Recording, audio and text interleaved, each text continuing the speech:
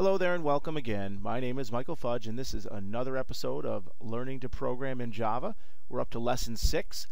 Lesson 6 is the culmination of all the lessons we've learned so far. Now we're going to get down to business and learn to create our own classes and then build objects from those classes. So on the agenda today, we'll talk about some conventions that we use when designing our own classes, specifically how we create constructors, the difference between public and private members, and when is it appropriate to use a public member and when is it appropriate to use a private member. And along the way we'll introduce some object-oriented concepts like encapsulation and how it applies to data or the state of your class. And then we'll get into some Java stuff like what is this? Now, the best way to learn how to build classes is to use a real-world example. So what better example to use than a fun example, one where we build a dice roller. As you can see in my picture, I've got all sorts of crazy shaped dice, and if you've ever played a role-playing game, you'll know that you need all these different types of dice. 12-sided dice, 10-sided dice, 4-sided dice, 6, 20-sided, 30-sided. So what we'll do is we will build a class that allows us to create a die, which is the singular version of dice, of any side that we want. So we can create a 9-sided dice or a 4-sided dice. That will be the state of the class. It will have a number of sides, and then it will also be able to tell us what the current value of the die is. Does it say 7 or 10 or 3? And then this dice roller will have one behavior, roll. When we call the roll method, it will roll the die and return its current value. All right, let's get started. The first thing I'm going to do is create a new project to hold my class and then my sample program that will run the objects I create with my class. So I'm going to press Control-Shift-N. I'm going to pick Java Application. The name of my application is going to be called N-Sided Dice. And when I do this, it will make a Java program called N-Sided Dice Java. I'm going to just rename this to N-Sided Dice Run. So I'm going to right-click, refactor, rename, and I'm just going to call this N-Sided Dice Run. Okay, let me clean up the code a bit. The class that you see before you is the class that contains the main method, and this is the method that is going to use my die class. I have not created the die class yet. The convention in Java is that every class that you create goes into its own .java file. I can place those .java file in different packages if I want. What I'm going to do is I'm going to make another Java class inside this N-Sided Dice package that I already have right here. So to do that, I'm just going to click here and do New Class, and I'm going to call this Die, because the singular of dice is die. I'm going to clean it up. And you see, I just have this really boring file here called die Java, and it just says public class die. And then in this other tab, I still have the other class. And this is the main class that runs and does stuff. This is just my class to implement what it means to be a dice. If you remember back to the slide I showed you before I jumped into code, to be a die, you have certain states and behaviors. For example, I might want to be able to roll my die, or get the value on the face of the die. I also need to be able to configure the number of sides, so I might have to get sides, which will return the number of sides on the die. Is it a 6-sided die or a 12-sided die? And then I need to be able to set sides, which will configure, given a parameter of sides, it will reconfigure the die to be a certain number of sides. So I can take a die, create it, make it a 6-sided die, and then use set size to change that die to a 12-sided die if I want. These are my states and behaviors for my class. As you can see, I haven't written any code yet. I'm just kind of brainstorming this. But one important thing that every class should have is called a constructor, and it's a special method, public die. So the name of the method matches the name of the class. That's what makes it a constructor. The method that is called when you new up an object of the class, that is when you say die d equals new die, right? When you say that, when you say this when you're using the class, it ends up calling this method. That's the idea behind a constructor. Every class should have a constructor, even if the constructor doesn't do anything. Now, one thing that we will introduce here that is new is that when you create a class, you might need variables that are part of the implementation of that class. These variables we don't want to expose to the user, so we call these private variables. And so some private members I'll need to implement or make this class work is I'm going to need an int that stores the number of sides, and I'm going to need a private int to store the current value. What is on the die right now. And then how am I going to roll the die, right? When you think about taking a die and then rolling it, it's a completely random act, right? I roll it once, I get a 6. I roll it the next time, I get a 2. I roll it a third time, I get a different value. So I'm going to need to use a random number generator to implement a die. So I'm going to say private random and then generator. Again, lines 13 through 15 are things that I need to implement a die, but these are internal to the inner workings of the die. I'm not going to expose these things externally to the users of my die. You can see random shows up with an error because it cannot find the class, so I need to import that. Control-Shift-I. All right, so what do I need to do to create a die then? I can't just create a die like this because how many sides are on the die? No idea if you create a die this way. So in order to create a die, I need to at least tell the class how many sides. So I'm going to say int side. That's going to be the parameter that goes into the constructor. And then what I'm going to do is I want to say the sides that's here, I want to set it to that sides. So that can be a little weird to say because the word sides is here and the word sides there. Some people like to do this, like underscore sides is the variable name. So then down here I could say underscore sides, assign that to the parameter sides. And what I'm saying at this point is when you make a die, and I say, new die of size 8, sides 8, then take that 8 and set it to the internal private variable sides. If the names match, things can get a little confusing. Is it referring to this sides here or this sides here?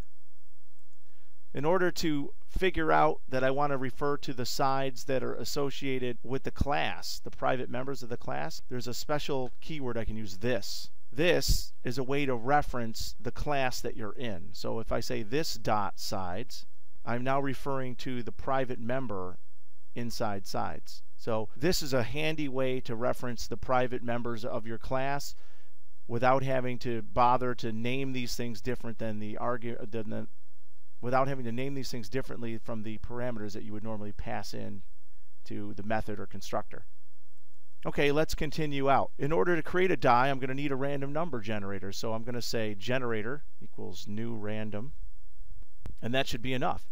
Now, one of the cool things about a constructor, well, let me just take a step back. So you might be having a hard time visualizing what this does and how this works. So let's go back to dice run, and let's now in here, let's make a die. So I'm going to say die D12 is new die, and then my constructor, remember, needs an argument, so I'm going to say 12.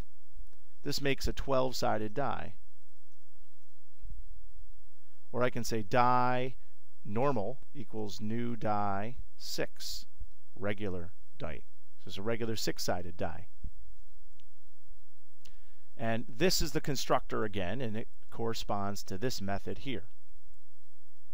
Now, as we learned last time when we used the random number generator, sometimes you want to be able to seed the random number generator with a specific value so that it makes it easier to test or predict the numbers that you're getting out of the generator. So I should probably have a way to do that in my constructor. But I like this constructor because it's simple and easy. So one of the things that you can do with methods is you can what's called overload the method. You can create another method with the same name. And as long as the parameters are different, this will be acceptable. So I can say int sides, int seed. And what I'm going to do now is I'm going to implement this constructor a little differently. I'm going to say this dot sides is sides. This dot generator is new random with the seed. So now I have two implementations of my constructor. This first implementation takes one parameter, just a number of sides. The second implementation takes two parameters, a number of sides, and a random number seed. And this way I can then create a die with a predictable set of dice rolls because I know what the seed is. This is called, again, overloading, method overloading, and it's perfectly acceptable to have two methods with the same name, but since the argument list is different, it's okay. And you've seen this before with system out printf and system out println. They're both overloaded to handle integers or handle strings, handle different data types. Now's the time I should probably think about implementing some of these properties and methods. And let's start with get sides. Let's start with roll. Why not? So what does it mean to roll a dice? Public, what do I need to return? Let's return an int, which represents the value on the die, roll. That's the name of the method. And I don't need to pass in any arguments to roll a die. When you roll a die, you just shake it and roll it, right? So what am I going to do when I roll this die? Well, I'm going to say this dot value is assigned this dot generator dot nextInt. Give me a random number between 0 and this dot sides plus 1. Whew. Got to think about that one for a minute. But before we do, remember this roll is going to return an int. So I need to say return this dot value. All right, now let's just think about what I did here for a second. This dot generator is a private member of this class. Generator is of type random, which has a method called nextInt. We know this because we've done this before. NextInt takes an argument of sides. So if, for example, if I make a 6-sided die, this is going to say nextInt 6, which is going to return a value between 0 and 5. If I add 1 to that, I get a value between 1 and 6. This is going to generate a random value between 1 and 6, which is just like rolling a die, a 6-sided die, and then set that to the face value of the die and return the face value of the die. Let's go see if we can implement this. So system out println normal dot roll. Let's go ahead and execute it now and see what happens. We get a 1. Let's execute it again. That time I rolled a 5. I rolled a 4. Oh, I rolled a 6. So it looks like it's working. Maybe I want to roll the 12-sided die. I could just change this normal to D12 dot roll. 9, 12. So it seems to be working. Maybe I want to kind of see what's happening under the hood. I can go back here to die Java and I can put a breakpoint here. And then rather than running the code, I can now debug the code. And it will stop right here and I can see what's happening. So I'm rolling the 12-sided die because it's D12. So what's going to happen here? This sides is 12. It's a 12-sided die. So it's going to call generator nextInt with 12. And then it's going to add 1 to it. So I'm going to step over this. Now this value is 4. So it rolled a 4. And then it's going to return the 4. And then it's going to print out the 4. Ta-da! Cool. Okay, at this point our class is not completely done. We've only implemented roll and the constructor, so we still have to implement a method that will allow us to get the current value on the die so that we do not need to re-roll it in order to find out what value we already rolled.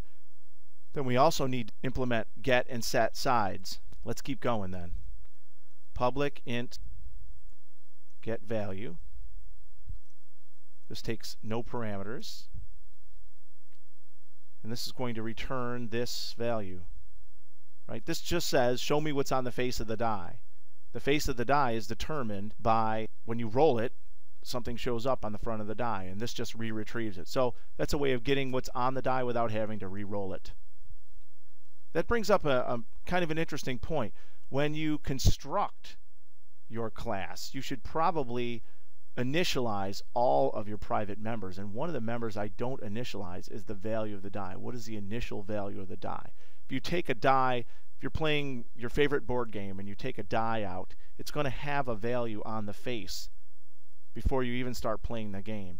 So this should have a value. I could do something like this and say, this value is going to get 1 to start. That's a safe thing to do. Or what I could do is something a little more random. I could say this value gets this roll.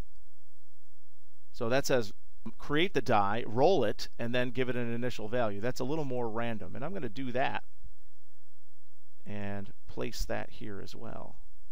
So now when I create a die, it's going to have an initial value. And I can test that here. So I'm not going to roll my die. What I'm going to do is I'm going to make that 12-sided die, and I'm just going to say d12.getValue. And you'll see that by doing this, it's going to pull out an initial value. And just to show you that it's not going to re-roll every time it does it, I'm going to print it out twice. Run that. 2 6s. I run it again. It's 2 2s. It's different every time because every time it creates the die, it's got some arbitrary initial value that it starts with. And it doesn't necessarily have to be the same value every time because of the way that I implemented the constructor, right? The constructor will randomize the initial value because it generates a random number and then rolls. Let's conclude by implementing our get and set sides. Generally, you do not want to, you might say, well, Mike, why can't I just do this? Public int sides, right? You could, and there's nothing wrong with doing that. And then if I do public int sides, I can come over here, and now that it's public, I can say d12.sides. Oh, see, there it is. It's just a public member of that class. Nothing prevents you from doing that. However, the convention and the way most people program is to not do that because you want to use a concept called encapsulation when you build your classes. That is, you want to hide how you implemented the class from the user of that class. There's benefits to doing that. One of the benefits is that when you go to build another class that derives from this class, it can inherit all those features, and it can't inherit variables. It can only inherit the methods. So let's make what we call get and set methods, or also called property accessors, for the sides value. So let's make our public int get sides, and this should return this dot sides, and then we should have a public int public void, doesn't need to return a value, set sides, and this takes a parameter of int sides, and this should set this dot sides to sides. So now we have what we call this a getter and a setter for this property sides. This is a better way to implement reading and writing state from your class than using a public variable because, again, this is easier to reuse and easier to hide the details of how it works from the user of your class, which is a kind of important concept, as we'll see. So what's neat now is I can make a 6-sided die and then say normal get value, and then maybe I can print out a normal dot roll. Then I can do a normal dot set sides.